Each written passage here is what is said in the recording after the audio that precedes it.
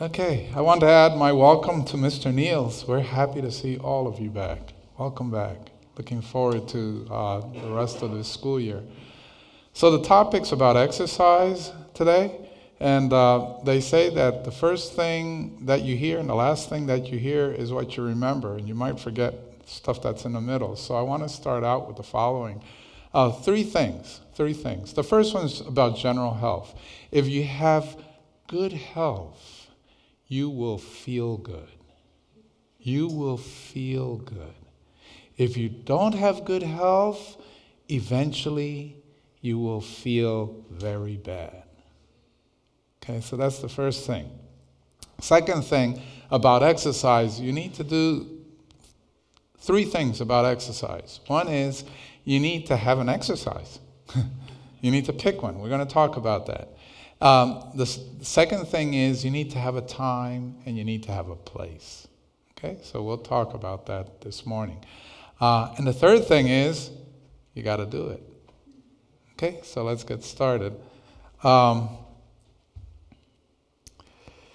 We know the story of Elijah and Ahab. God sent Elijah, he prayed, and it didn't rain for 3 years because of the wickedness of the land, Ahab and Queen Jezebel. And we know the story of Elijah on Mount Carmel, and when he faced off with the prophets of Baal, and fire came down from the Lord and consumed his sacrifice. We know of Elijah's prayer. He prayed 7 times for the rain to come back, and on the 7th he sent his servant out to look, and his servant said, I see a small cloud in the east about the size of a man's hand. And Elijah told Ahab, get your chariot ready. It's going to rain, and we don't want that to stop you. And then the next verse says that the sky grew black with clouds, and there was rain everywhere. And then we see in 1 Kings 18:46 that the hand of the Lord was on Elijah. He girded up his loins and ran before Ahab to the entrance of Jezreel. The distance from Mount Carmel to Jezreel is 28 miles. So he did a little over a marathon, a full marathon. Now, the hand of the Lord was on him.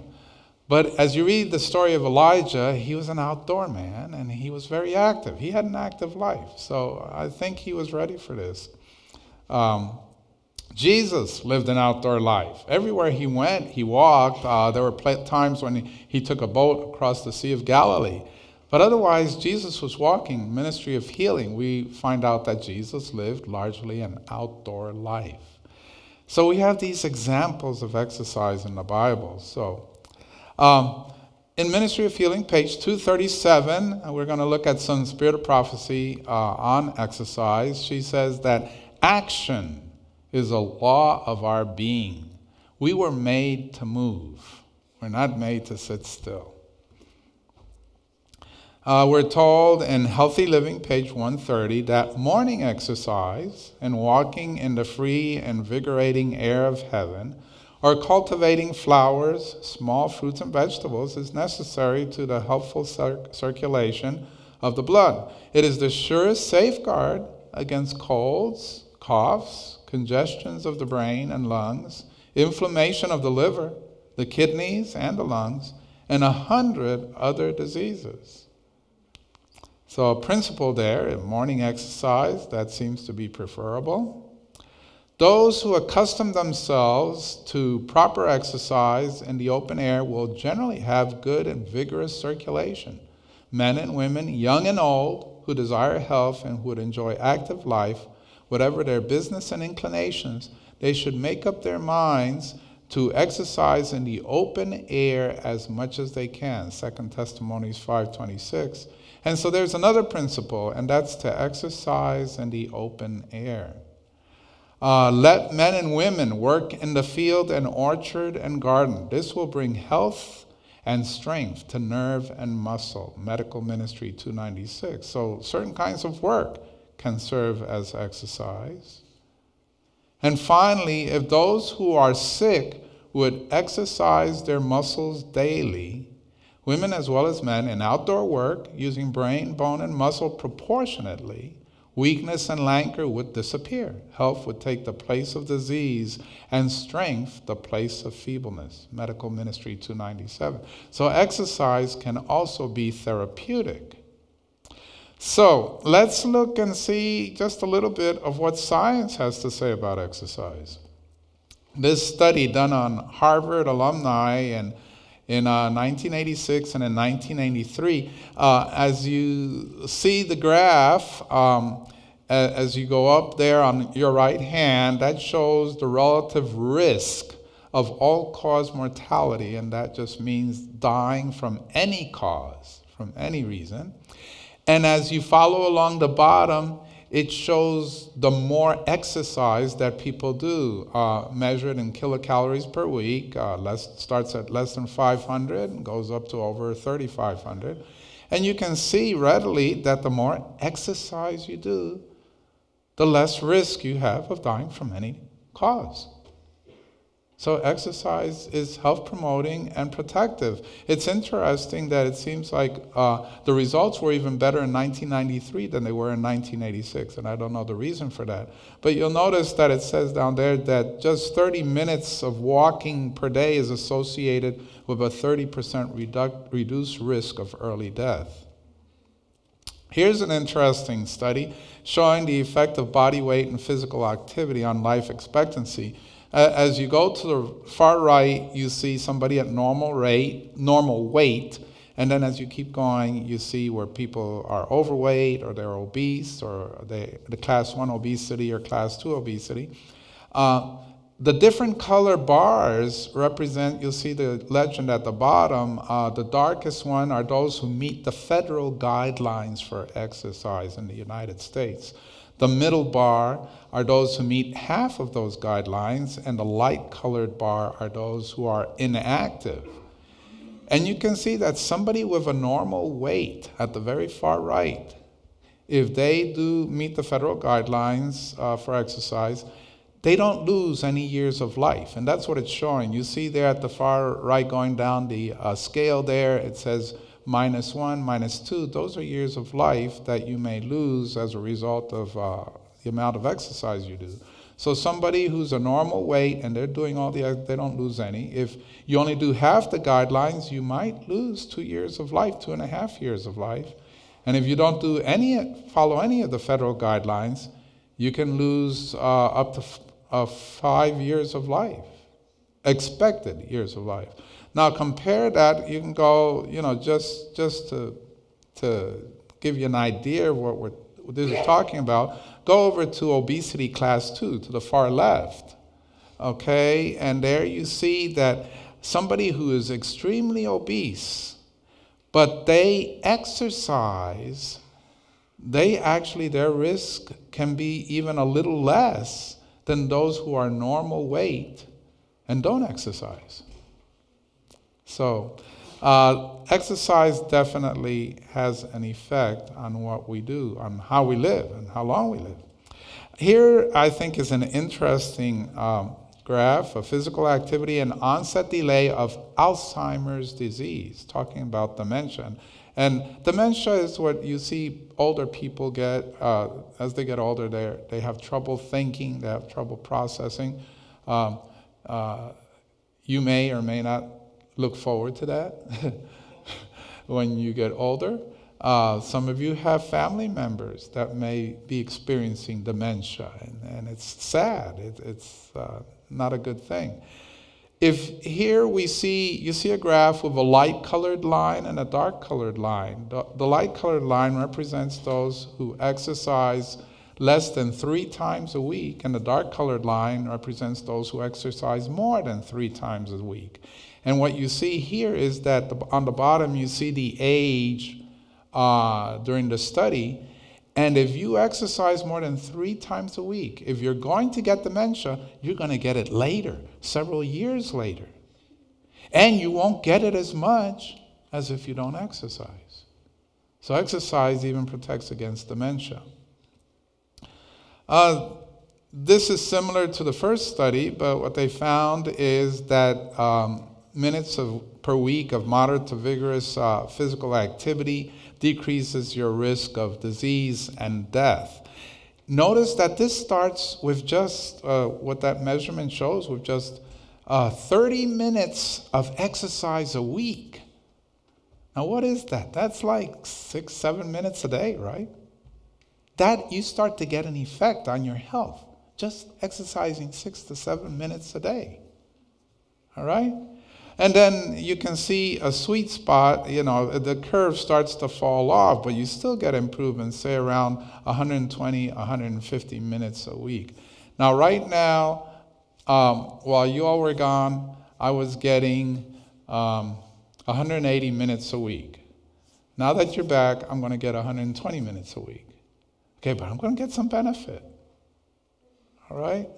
So so because of this, part of what we can look at, 25 minutes of brisk walking a day can add 7 years to your life. Yeah. So the American Heart Association, because of these studies, recommends that people get at least 30 minutes a day of moderate intensity exercise 5 days a week, and that comes out to 150 minutes a week. Or if you do vigorous exercise, you can do 25 minutes a day, 3 days a week for 75 minutes a week, and that gives you the same benefit. And how do you determine how if your exercise is vigorous? Anybody remember? We've talked about this. What? Heart rate is a good way to do it. Here's another way. In fact, let's start with low intensity. If you're doing low intensity exercise with somebody, you can talk to them and you can sing. If you're doing moderate intensity exercise, you can talk, but you can't sing. And if you're vigorous exercise, it's really hard to talk and sing. Okay, so that's one way to, decide what you're doing. And then also there at the bottom, it talks about high intensity exercise. That's resistance exercises, anaerobics, weightlifting, that sort of thing, 2-3 times a week. You see all these numbers? I want to give you a statement for exercise, okay? Get outside for an hour, 5 days a week, and work up a sweat. That's all you have to remember. That's a goal to shoot for, okay? Outside for an hour. That really takes care of a lot. For health, we talked about if you're healthy, you're going to feel good. So how do you define health? I want to give you an easy definition of health. And that's the one that Ellen White has in Ministry of Healing, where she says, pure air, sunlight, we remember New Start. Nutrition, exercise, you tell me. And what's N for? Nutrition. What's E? What's W? What's S? What's the first T? What's A? And what's R? And what's the final T? Very good. Okay. You do that, you will have health. And what do we say about having health? What do we say about health? You will feel good. I like feeling good. Amen. Yeah. Okay, so you will feel good. That's health. So if you get outside for an hour and work up a sweat, you're going to knock off exercise. What else will you knock off? Air. What else? Sunlight. What else? Water. Trust. Because that's a good time to talk to the Lord. Okay, so get outside for an hour and work up a sweat. All right. An hour a day, 5 days a week. That's a goal. Okay? Right now I'm managing to do that 2 days a week and then little spots and places in between, but I was doing it 3 days a week, and it's the goal. That's what we shoot for. So what kind of exercise you do? The best exercise you can do is the exercise you do. Okay? So there's all kinds of stuff. You can play ball, you can run, you can walk, you can swim, you can bike, you just pick what you like to do and do it. Okay? Now, exercise and work, don't worry about all these numbers. Mets, they say if you do this amount of activity every week, you're going to meet the goals for health as science has determined by the research that's been done. So 10 minutes of climbing stairs. And we got stairs over at the cafeteria, okay? So run up and down those stairs for 10 minutes, all right? Vacuuming for 15 minutes. Okay. The thing about some of these is you can't do them every day. Okay, if you're in your room or your house, you don't vacuum every day. So that's what you got to take into account. But running for 20 minutes, walking or cycling 25 minutes, gardening for 20 minutes. Gardening is wonderful exercise, but again, you don't do that every day unless you got a big, huge garden. Okay. Are these equivalent? Yes. So 15 minutes of vacuuming is equal to 20 minutes of running? Yeah, in terms of the Mets. It doesn't sound like it, according. That's what it says. Anybody need somebody to vacuum? Okay. So resistance training. And this is lifting weights, but we don't always have weights to lift. So do some strength building. That you need to do a bit of that at least. You need to keep that up. I was really, what's the right word? I was impressed coming into a classroom the other day and finding a staff member doing push-ups. Okay, getting some fresh air. That's push-ups. That's good resistance training. That's good. Sit-ups. Those are resistance training. And you need to stretch and be flexible. Okay. Yeah, I guess maybe not that much, but at least some. All right. You can go online and you can download tables of stretching exercises. So when you're going to exercise, the recommendation is you start out with stretching and you do the different stretches. You're going to run, you stretch your back, you stretch your hip, stretch your knees. You know all about that. So you can do that. Do that to start. And then when you start, you want to do a warm-up. You don't get into your full exercise routine and get that heart rate right away. Do like a minute or two of warm-up, walking slowly perhaps, and then work your way up to doing your full clip and keep that up for 20, 25 minutes, and then start to slow down and have a cool-off period. That's what's recommended. But you need to stretch. You need to keep your joints limber. That's very important through all our lifetime. I don't know if you've heard that sitting is the new smoking. Okay, inactivity puts your bones at risk. This is what the studies say, or the analyses. If you sit more than 4 hours, you increase your risk of death 50% from any cause. Okay, and 125% increased risk in cardiovascular disease if you sit for more than 4 hours. Anybody here sit for more than 4 hours? Well, stand up. Okay, stand up. Just stand up and move around. Yeah.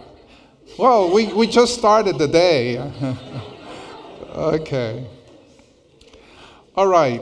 The mortality of sitting. Now, this is associated with watching television, and there may be some additional factors in there.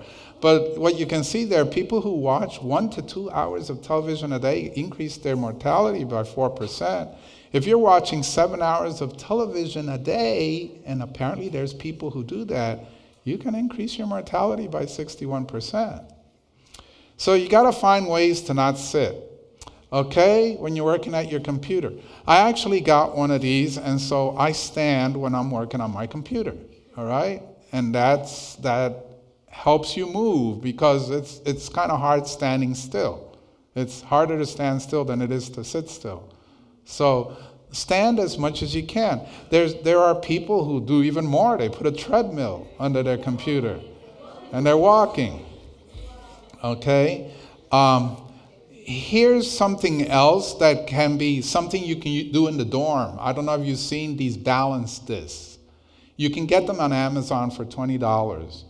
Okay, so while you're working, stand at your computer, find a way to stand. There's some desks you can buy that you can put on your desk and lift up and then put your computer on top. Or you can just build a shelf or put some books or something and get one of these balance discs. And that moves your muscles. It sends electrical signals through your body. It helps your blood vessels dilate and constrict, and it's good for your body. So that's another way you can look at it. The thing about exercise, as you get older, you got to be really intentional about it. Now, here in school, the program here at Ouachita, they try to work exercise into your program. You have work outdoors, you have work on the farm. You also have fitness class for the college students, okay, which is wonderful. Okay, so that's something to do, and you can get. But when you get out of here and you start working, exercise is one of those things that can fall by the wayside. And the reason is eating. Take eating, for example. You have to eat. If you skip too many meals, you're going to feel really, really bad right away. And you're going to go eat. It just drives your body. But exercise, it's easy to get through day after day after day. When my wife and I first moved up here, it changed my whole exercise routine, and I actually didn't exercise for about a year, and I felt very, very bad. Okay, and so you got to, you start working, you're working 8 hours, then you come home, and if you got to fix a meal, and if you got kids, you got to spend time with them, and you got to say, this is the amount of time. That's why I said on exercise, you got to have an exercise, you got to have a time, and you got to have a place. You ask my wife, I've fought all my life to make sure I get the time for exercise, and you just have to do it. So at work, you can get some other workers together and have a joint exercise thing. Okay, you got to figure out the way to do it. Okay, I want to close with just some personal experiences on exercise. And I've told this one before, but it makes a point that I think is really significant and important. I've mentioned that I used to work on construction. I worked on Disney World back in the 70s. And that was good hard work in Florida. That was summer work during college. And it was over 90 degrees. The humidity was over 90%. We were working 9 hours a day. And it was hard work. And I felt I was young. I was strong enough. And I felt really good about that. I was, enjoying it, doing good. I come home, and I had dirt all over me. Florida's got bunches of dirt. And I'd take a shower, and it would clog up the bathtub. And my mother said, she lived by the Florida hospital at that time. There's a couple of lakes there on the grounds of the Florida hospital. She said, go jump in the lake first, then come, so you can get the dirt off, and then come back and take your shower and then eat supper. So that's what I did. I went down to the lake, and I started swimming across the lake. The lake was about a quarter of a mile across. Is that right? Quarter mile. And that's actually where I met my wife. Okay. And started swimming across the lake and back. So it was a half-mile swim. And so I was doing that 5 days a week, in addition to work at Disney World. I felt the difference. I felt the difference. Ellen White says that people who work outdoors may not need as much exercise as other people. But I felt the difference when I started swimming than just working outdoors. So exercise makes a difference. Like I said, you got to find what you can do. Right? Had some injuries. I used to run. I used to do triathlons and jog, but had some surgery on my knee. And so what works for me now is biking. I'm glad to say I'm back to biking. Like I said, I left it off for a year when we first moved up here, but now a couple of days a week I get out and I bike for an hour outdoors, and I can get the whole bang at the sunshine, drink my water, talk to the Lord. It's a great time for talking to the Lord. When I was biking there when we lived in Louisiana, people would ask me, how's the biking? I say, it keeps me sane. It really does. Exercise makes such a difference. In 1 Corinthians 9, 24 and 25, it says, that many runners enter a race, only one of them wins the prize. So run to win. Athletes work hard to win a crown that cannot last, but we do it for a crown that will last forever. Get a program of exercise, physical exercise, and run to win. Work hard at it. You will feel good. And the same in your spiritual life. Do the spiritual exercises every day that are so important, and you will receive a crown that lasts forever. Let's kneel for prayer.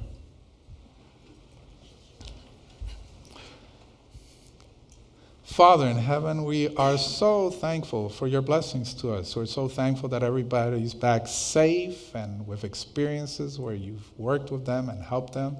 And we're thankful that they were able to get plenty of exercise walking around and doing the different, meeting people and witnessing for you. Father, we pray that you will be with us as we seek to improve these bodies that you have given us so that we may render a more effective service to you. Father, be with each of us today. Bless each person here today. Bless our day. And we thank you, and we pray these things in Jesus' name. Amen.